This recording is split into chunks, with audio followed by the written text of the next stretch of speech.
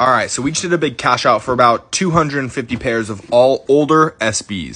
I mean, the guy was collecting for about 20 years, so there's a ton of the old blue box, pink box, black box, SBs, all the good stuff. So we're going through all the pairs right now, and we just stumbled across a pair of blue lobsters, but there's something special about these. As soon as I opened them up, I saw something insane.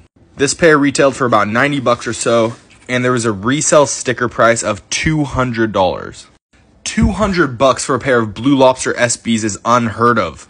And look at this, this guy literally wore them like once or twice. These are super clean. This exact shoe is reselling for about $3,000 right now. As you can see, on a size 11, the lowest ask is $3,000, and a last pair just sold for 2,200 bucks. Man, the times have changed on SBs. Crazy to see a $200 resale price tag. That is insane.